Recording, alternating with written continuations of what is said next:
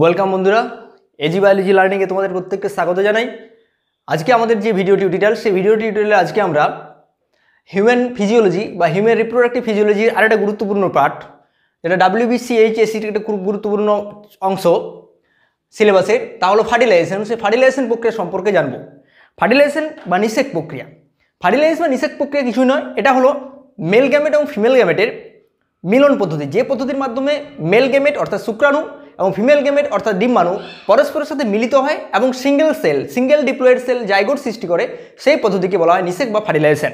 Fertilisation প্রক্রিয়া দু ধরনের হয়, দুটো প্রকারের হয়ে থাকে। যদি স্ত্রী দেহের বা স্ত্রী রিপ্রোডাক্টিভ সিস্টেমের ভেতরে নিষেক প্রক্রিয়া সম্পন্ন হয়, তাকে বলা হয় অন্তঃনিষেক বা ইন্টারনাল ফার্টিলাইজেশন। যেমন মানুষের ক্ষেত্রে স্ত্রী প্রাণীর বা স্ত্রী জীবের রিপ্রোডাক্টিভ সিস্টেমের ভেতরে যেহেতু সম্পন্ন হয়, তাহলে মানুষের ক্ষেত্রে এই নিষেক হচ্ছে অন্তঃনিষেক বা ইন্টারনাল ফার্টিলাইজেশন। আবার ব্যাঙ বা মাছ প্রভৃতি শ্রেণীর ক্ষেত্রে স্ত্রীদেহের বাইরে ডিম্বাণু এবং শুক্রাণু মিলন ঘটে বলে সেই নিষেক প্রক্রিয়াকে বলা হয় এক্সটার্নাল ফার্টিলাইজেশন বা বহির্নিষেক। তাহলে নিষেক দুই প্রকারের, ইন্টারনাল ফার্টিলাইজেশন এবং এক্সটার্নাল ফার্টিলাইজেশন, অন্তঃনিষেক এবং বহির্নিষেক। মানুষের ক্ষেত্রে যে নিষেক সম্পন্ন হয় সেই নিষেক হলো অন্তঃনিষেক প্রক্রিয়া। ফার্টিলাইজেশন যে প্রক্রিয়া, সেই ফার্টিলাইজেশন প্রক্রিয়াটা যদি সম্পূর্ণভাবে লক্ষ্য করা হয়, খুব সম্পূর্ণভাবে জিনিসটা বোঝা, এটা খুব জটিল প্রক্রিয়া, জটিল মেকানিজম। এই মেকানিজমটা যদি সম্পূর্ণভাবে বোঝানোর চেষ্টা করা বা বোঝার চেষ্টা করা হয়, তাহলে একে কতগুলো পদ্ধতিতে বা কতগুলো স্টেপে ভাগ করা হয়। আমি স্টেপগুলো উপরের থেকে নিচ পর্যন্ত বলে যাচ্ছি। প্রথম হচ্ছে না, sperm enter into female reproductive track. প্রথম নম্বর হচ্ছে স্পার্মের ফিমেল রিপ্রোডাক্টিভ ট্র্যাকের ভিতরে প্রবেশ, এটা প্রথম পয়েন্ট বা প্রথম অংশ। দ্বিতীয় নম্বর হচ্ছে ওভুলেশন, অর্থাৎ যে পদ্ধতির মাধ্যমে ডিম্বাশয় থেকে ডিম্ব নিঃসরণ ঘটে এবং সেই ডিম্ব অর্থাৎ সেকেন্ডারি ওসাইট যে ফ্যালোপিয়ান টিউবেতে অবস্থান করে। তৃতীয় হচ্ছে ক্যাপাসিটেশন, ক্যাপাসিটেশন কিবোর্ডে বলছি।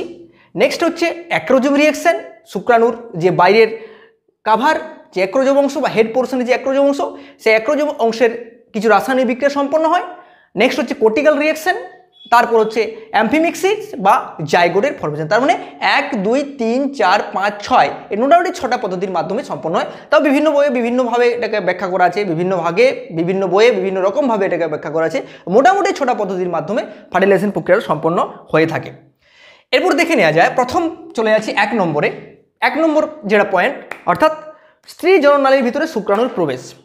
স্ত্রী জননালীর ভিতরে অর্থাৎ স্ত্রী জননালীর এটা হাফ পোর্শন এখানে করা আছে, হাফ পোর্শন করা আছে এখানে। তাহলে যখন কয়টাস বা যখন ইন্টারকোর্স ঘটে, স্ত্রী ও পুরুষের যখন ইন্টারকোর্স ঘটে, ইন্টারকোর্স ঘটার সময় সিমেন স্ত্রী যে রিপ্রোডাক্টিভ সিস্টেম, সেই রিপ্রোডাক্টিভ সিস্টেমের মধ্যে নিক্ষিপ্ত হয় এবং তা যথাক্রমে ভ্যাজাইনা সার্ভিক্স দিয়ে ইউটেরাসের মধ্য দিয়ে ধীরে ধীরে স্পার্ম কি করে গমন করতে শুরু করে, কার দিকে? ফ্যালোপিয়ান টিউবের দিকে গমন করতে শুরু করে। অনেক স্পার্ম একসঙ্গে ফ্যালোপিয়ান টিউবের মধ্যে গমন করতে শুরু করে। ফিমেল রিপ্রোডাক্টিভ সিস্টেমের মধ্যে স্পার্ম প্রায় 48 আওয়ারের মতো জীবিত থাকতে পারে। অর্থাৎ একটা ফিমেল রিপ্রোডাক্টিভ ট্র্যাকের ভিতরে স্পার্ম ইজাকুলেশন হওয়ার পর থেকে 48 আওয়ার পর্যন্ত তার ফার্টিলাইজেশন ক্ষমতা বা তার অ্যাক্টিভিটি বজায় রাখার ক্ষমতা থাকে। অর্থাৎ 48 আওয়ার পর্যন্ত সে জীবিত থাকতে পারে ফিমেল রিপ্রোডাক্টিভ ট্র্যাকের ভেতরে। তাহলে এটা গেল স্ত্রী জননতন্ত্রের মধ্যে স্পার্মের প্রবেশ বা শুক্রাণুর প্রবেশ। নেক্সট চলে যাচ্ছি আমরা ovulation and oocyte enter into ampulla. আমরা জানি প্রত্যেক ফিমেল রিপ্রোডাক্টিভ সাইকেলে প্রত্যেক ডিম্বাশয় থেকে একটা করে ডিম্বাণুর বা সেকেন্ডারি ওসাইটের ওভুলেশন ঘটে। তাহলে এখানে দেখানো হয়েছে এটা হচ্ছে সেকেন্ডারি ওসাইট। আমরা জানি যখন ওভুলেশন ঘটে, কার ওভুলেশন ঘটে? সেকেন্ডারি ওসাইটের ওভুলেশন সম্পন্ন হয়।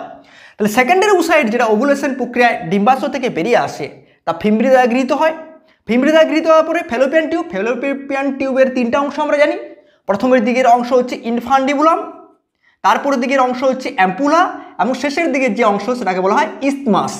তাহলে ইনফান্ডিবুলাম, অ্যাম্পুলা এবং ইসথমাস এই 3টি অংশ। তার মধ্যে যেটা অ্যাম্পুলা অংশ সেটা ডাইলেটেড মানে প্রসারিত অংশ। ফ্যালোপিয়ান টিউবের সবচেয়ে প্রসারিত অংশের নাম হচ্ছে অ্যাম্পুলা এবং সবচেয়ে ন্যারো স্পেস বা সংকীর্ণ স্পেস জায়গাযুক্ত অংশের নাম হচ্ছে ইসথমাস। তাহলে গৃহীত হওয়ার পর, ফিমব্রি দ্বারা গৃহীত হওয়ার পর প্রথমে ইনফান্ডিবুলাম থেকে সে যথাক্রমে অ্যাম্পুলা অংশে অ্যাম্পুলা, খুব গুরুত্বপূর্ণ অংশ অ্যাম্পুলা। এই অ্যাম্পুলা অংশে অবস্থান করে, কারণ ফার্টিলাইজেশন প্রক্রিয়া, সম্পূর্ণ ফার্টিলাইজেশন প্রক্রিয়াটা কমপ্লিট হয় ফ্যালোপিয়ান টিউবের যে অংশ তা হলো অ্যাম্পুলা, খুব ইম্পর্টেন্ট জিনিস অ্যাম্পুলা। তাহলে অ্যাম্পুলা অংশে ফার্টিলাইজেশন প্রক্রিয়াটা সম্পন্ন হয়। ফার্টিলাইজেশন ওভাম, এই যে ওভাম অর্থাৎ সেকেন্ডারি উসাইট, এটা সেকেন্ডারি উসাইট, এই সেকেন্ডারি উসাইট 72 আওয়ার পর্যন্ত বা 72 ঘন্টা পর্যন্ত ফিমেল রিপ্রোডাক্টিভ সিস্টেমের মধ্যে জাগ্রত থাকতে পারে বা অ্যাক্টিভ থাকতে পারে, কিন্তু তার ফার্টিলাইজেশন পিরিয়ড কিন্তু সীমাবদ্ধ। এটা প্রায় 12 থেকে 24 ঘন্টা, অর্থাৎ ওভুলেশন হওয়ার পর থেকে 12 থেকে 24 ঘন্টার মধ্যে যদি স্পার্মের সাথে তার ইনিশিয়েশন ঘটে, তবেই কিন্তু তার মধ্যে কি হবে না, তার ফার্টিলাইজেশন প্রক্রিয়া সম্পন্ন হবে। যদি না ঘটে তাহলে কিন্তু ফার্টিলাইজেশন প্রক্রিয়া সম্পন্ন হবে না। তাহলে 12 থেকে 24 ঘন্টার মধ্যে, 12 থেকে 24 ঘন্টার মধ্যে বা এই সময়টা হচ্ছে ফার্টিলাইজেশনের খুব গুরুত্বপূর্ণ সময়, যদিও এটা 72 ঘন্টা পর্যন্ত বেঁচে থাকে বলে অনুমান করা হয়। নেক্সট চলে যাচ্ছি আমরা ক্যাপাসিটেশন। এরপর হচ্ছে স্পার্ম যখন মোবিলিটি করে, অর্থাৎ স্পার্মের পুচ্ছ অংশ, সেই পুচ্ছ অংশ আন্দোলনের মাধ্যমে বা সঞ্চালনের মধ্য দিয়ে ফিমেল রিপ্রোডাক্টিভ সিস্টেমের ভেতর দিয়ে সে ফ্যালোপিয়ান টিউবের দিকে প্রসারিত হয়। ফ্যালোপিয়ান টিউবের দিয়ে প্রসারিত হওয়ার সময় এখানে কিন্তু মনে রাখার দরকার, স্পার্ম কিন্তু অ্যাক্টিভ থাকে না। স্পার্মের বাইরে কিছু কাভার থাকে বা কিছু গ্লাইকোপ্রোটিন নির্মিত অংশ থাকে, সেই গ্লাইকোপ্রোটিন নির্মিত অংশগুলো স্পার্মকে ঢেকে রাখে, যাকে সক্রিয়করণের হাত থেকে রক্ষা করে, অর্থাৎ সক্রিয়তা তার নষ্ট করে রাখে, অ্যাকচুয়ালি সক্রিয়তা তার নষ্ট করে রাখে। ফিমেল রিপ্রোডাক্টিভ ট্র্যাকে প্রবেশ করার পর বাইরের যে অংশগুলো বা বাইরের যে কাভারিং আছে, সেই কাভারিং তার নষ্ট হয়, বা বাইরের যে প্রোটিন নির্মিত অংশ আছে সেই প্রোটিন নির্মিত নষ্ট হয় এবং স্পার্ম অ্যাক্টিভ হয়। স্পার্ম অ্যাক্টিভ হয়, অ্যাক্টিভ। বাইরের যে কাভার আছে সেই কাভারের মধ্যে যে বিভিন্ন ধরনের উপাদানগুলি থাকে, সেই উপাদানগুলিকে নষ্ট করে কে নষ্ট করে? ফিমেল রিপ্রোডাক্টিভ সিস্টেম খরিত পদার্থ বাইরের কাভারটাকে নষ্ট করে। কাভার বলতে এখানে প্রোটিন নির্মিত কিছু অংশ থাকে, যে অংশগুলো নষ্ট করে, এবং স্পার্ম অ্যাক্টিভ হয়। এই ফিমেল রিপ্রোডাক্টিভ সিস্টেমের ভেতরে স্পার্মের অ্যাক্টিভ হওয়ার ঘটনাকে বলা হয় ক্যাপাসিটেশন। খুব গুরুত্বপূর্ণ জিনিস। ফিমেল রিপ্রোডাক্টিভ সিস্টেমের ভেতরে ফিমেল রিপ্রোডাক্টিভ সিস্টেমের যে ফ্লুইড, সেই ফ্লুইডের সংস্পর্শে আসার পর স্পার্মের বাইরের কিছু উপাদান ডিজলভ হয় বা গলে যায় বা নষ্ট হয়ে যায়। নষ্ট হয়ে যাওয়ার পর স্পার্ম অ্যাক্টিভ হয় এবং এই ঘটনাকে বলা হয় ক্যাপাসিটেশন। ক্যাপাসিটেশন, একে বলা হয় ক্যাপাসিটেশন। নেক্সট চলে যাচ্ছি অ্যাক্রোজোম। অ্যাম্পুলা অংশে যখন পৌঁছে যায়, অ্যাম্পুলা অংশে যখন স্পার্ম পৌঁছে যায়, তখন এখানে কিছু রাসায়নিক বিক্রিয়া সম্পন্ন হয়। এখানে যে রাসায়নিক বিক্রিয়া সম্পন্ন, এই সমগ্র রাসায়নিক বিক্রিয়াগুলোই কিন্তু অ্যাক্রোজোম নিঃসৃত পদার্থের দ্বারা ঘটে, অর্থাৎ শুক্রাণুর যে মস্তক অংশ, সেই মস্তক অংশে নির্গত পদার্থের দ্বারা সম্পন্ন হয় বলে এই ঘটনাকে বলা হয় অ্যাক্রোজোম রিঅ্যাকশন। একে বলা হয় অ্যাক্রোজোম রিঅ্যাকশন। তাহলে অ্যাক্রোজোম যখন এনকাউন্টার হয়, অর্থাৎ স্পার্মের সাথে কার এনকাউন্টার হচ্ছে? Secondary oocyte. এটা সেকেন্ডারি উসাইডের ছবি দেখানো হয়েছে। আমি অলরেডি সেকেন্ডারি উসাইডের ভিডিও একটা বানিয়েছিলাম, সেই ভিডিওতে সেকেন্ডারি উসাইডের সমস্ত ডিটেলস দেওয়া আছে। তাহলে সেই ভিডিওতে সেকেন্ডারি উসাইড সম্পর্কে আমরা জানি। তাহলে সেকেন্ডারি উসাইডে তাও একবার বলে দিচ্ছি কী কী লেয়ার থাকে। সবচেয়ে বাইরের লেয়ার হচ্ছে করোনা রেডিয়েটা, ভিতরের যে লেয়ার হচ্ছে জোনা পেলুসিডা, তারপরে মাঝখানে যে ফাঁকা অংশ তাকে পেরিভাইটেলাইন স্পেস, ভিতরের যে মেমব্রেন তাকে বলা যায় ভাইটেলাইন মেমব্রেন, পোলার বডি এবং নিউক্লিয়াস। এই হচ্ছে একটা সেকেন্ডারি উসাইডের গঠন। তাহলে সেকেন্ডারি উসাইডের সংস্পর্শে যখন স্পার্ম আসে, তখন এখানে রাসায়নিক যে বিক্রিয়াগুলো সম্পন্ন, প্রথম যে রাসায়নিক বিক্রিয়া সম্পন্ন হয়, স্পার্মের যে অ্যাক্রোজোম, সে অ্যাক্রোজোম নিঃসৃত একটা গুরুত্বপূর্ণ পদার্থ যার নাম হচ্ছে হায়ালুরোনিডেজ। আমরা বলেছিলাম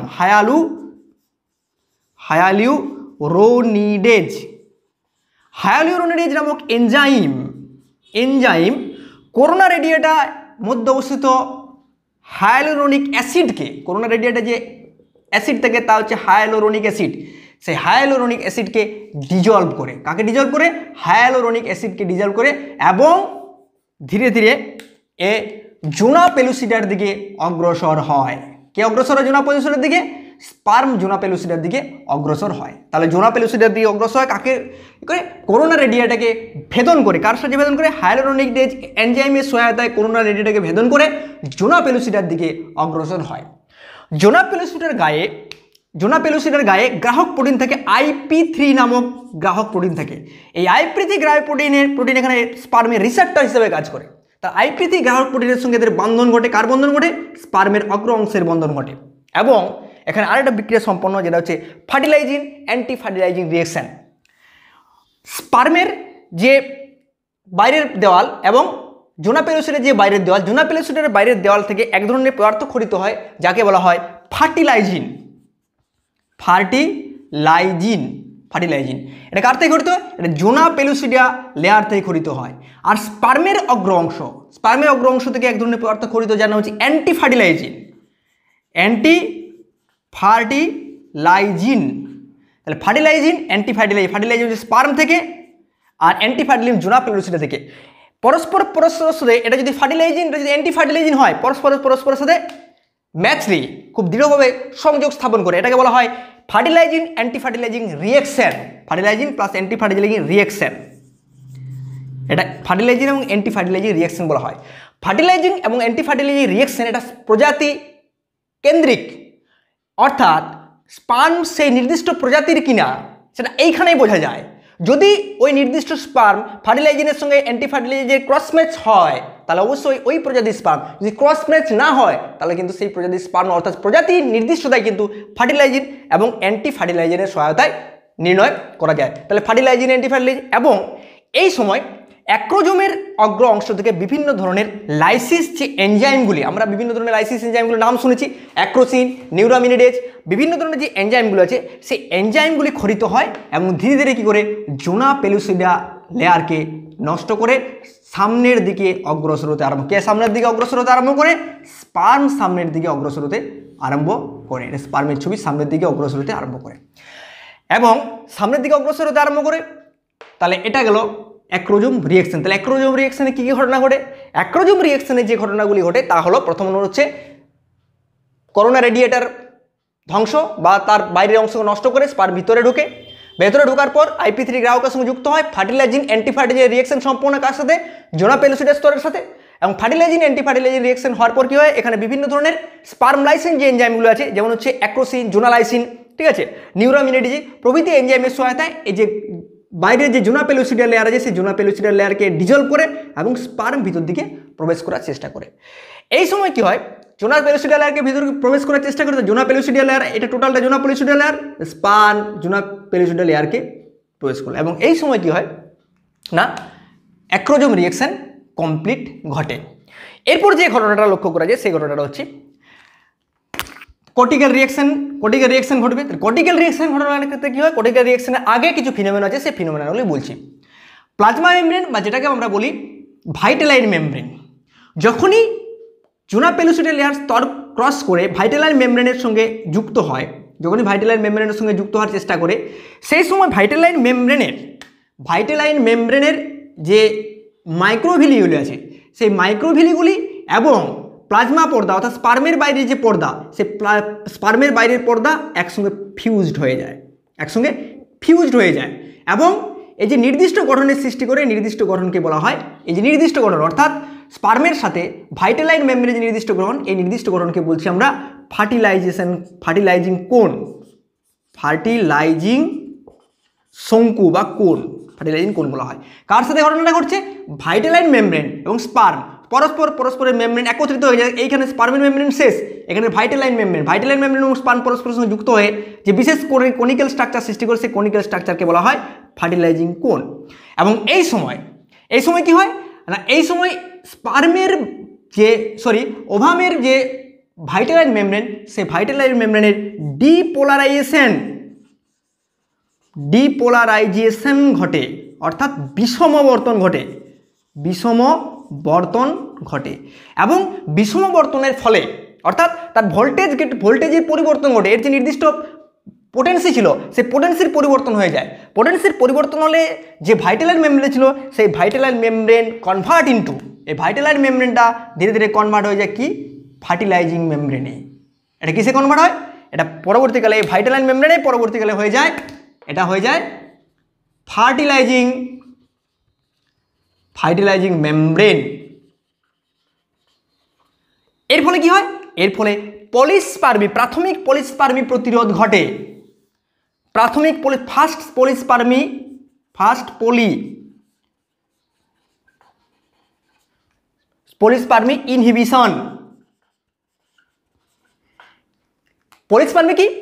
একটা ডিম্বাণু একটা শুক্রাণু দ্বারা ফার্টিলাইজ হয়, কিন্তু অসংখ্য শুক্রাণু আছে, যাতে করে একটা ডিম্বাণু একটা ডিম্বাণুর ভিতরে একটা শুক্রাণু প্রবেশের পর অন্য কোনো শুক্রাণু ডিম্বাণুর ভিতরে প্রবেশ করার চান্স না পায়, সেই প্রতিরোধকে বলা হয় পলিস্পার্মি ইনহিবিশন। পলিস্পার্মি মানে একটার দ্বারা একটা ডিম্বাণুকে একের অধিক শুক্রাণু দ্বারা যদি ফার্টিলাইজেশন ঘটানো হয় তাহলে তাকে পলিস্পার্মি বলে যায়। তাহলে যাতে করে পলিস্পার্মি ঘটনাটা না ঘটে তার জন্য কি হয়, মেমব্রেনে পরিবর্তন ঘটে যায়। কি পরিবর্তন ঘটে, এখানে ডিপোলারাইজেশন সৃষ্টি হয়। ডিপোলারাইজেশনের ফলে কি হয় না, প্রাথমিকভাবে আর অন্যান্য স্পার্ম যেগুলো থাকে, যেগুলো কম্পিটিশনে আসে, এখানে অনেক স্পার্ম আছে যে সেই কম্পিটিশন স্পার্ম যাতে করে ভিতরে প্রবেশ করতে না পারে, অর্থাৎ পলিস্পার্মি প্রতিরোধ প্রাথমিকভাবে ঘটনাটা ঘটে। এরপর নেক্সট ঘটনা কি, ক্যালসিয়াম আয়নের এরপর কি হয়, ক্যালসিয়াম আয়নের ধীরে ধীরে উপ্লাজম, সাইডের যে প্লাজম সাইটোপ্লাজম, সেই সাইটোপ্লাজমে ক্যালসিয়াম আয়ন ধীরে ধীরে ভিতরের দিকে প্রবেশ করতে শুরু করে। ক্যালসিয়াম আয়ন ভিতর দিকে প্রবেশ করলে আমরা জানি বলেছিলাম কর্টিক্যাল দানা, সাইটোপ্লাজমে প্লাজম বা সাইডে সাইটোপ্লাজমে কিছু দানা থাকে, সেই দানাগুলো থলি থাকে, সেই থলিগুলোকে কর্টিক্যাল গ্র্যানিউলস বা কর্টিক্যাল ভেসিকল বলা হয়।